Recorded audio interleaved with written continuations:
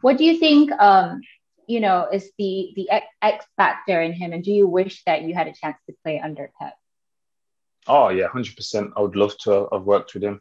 Um, he's someone that comes across as obsessed with football, wants to kind of drain every ounce of effort from his players, and they all seem to enjoy it. And I was like that. I love to learn. Always thought there was another level to learning, and to have that opportunity would have been great. But as I said, it's enjoyable to watch. I know that. What sets him apart is his detail. I think others, I think he's one thing. I think there's not many people in football that have the knowledge he has. But I also believe one of his main strengths is his delivery, his ability to explain what he sees and what he wants to a group of players.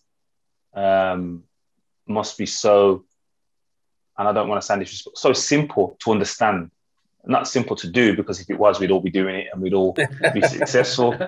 But the way he must deliver the messages and he must paint the pictures for the players. Yes, the players have a high footballing IQ, and it's not for everyone that'll be able to do that. But he must make it so simple for them to understand.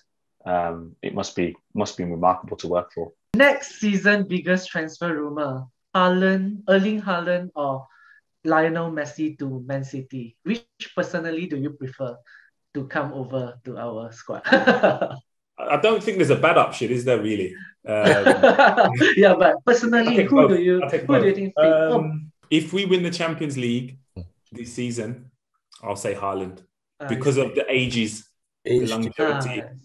If we don't, then I would say Leo Messi, because I just think adding him to this current City team, the way they've played, But again, adding in, I don't think there's not a bad option. I would love to see Mbappe as well. I'm a massive fan of Mbappe, so any of them three, all of them three.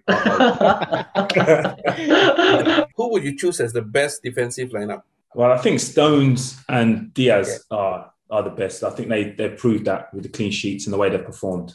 But there's two players I would look at and think, and they don't play for the same team, but I think they don't need to. Enjoy defending and make good decisions defending. Stones and Diaz, the way they've performed, they're the best partnership, because obviously the stats suggest that, and they've looked like they've played together for years. But in regards to the current two in the Premier League that I believe make great decisions, and they don't play together. Like I like Godfrey. I think he's came to Everton and done exceptionally well. And I also think Emery Konza at Aston Villa. I look at him and feel that I'll be surprised if he's there in more time. I think if he's selected for the Euros and gets minutes, I think he can showcase that he can play at the top. Not that Aston Villa aren't at the top, but I'll be surprised if teams don't come and try and recruit Konza.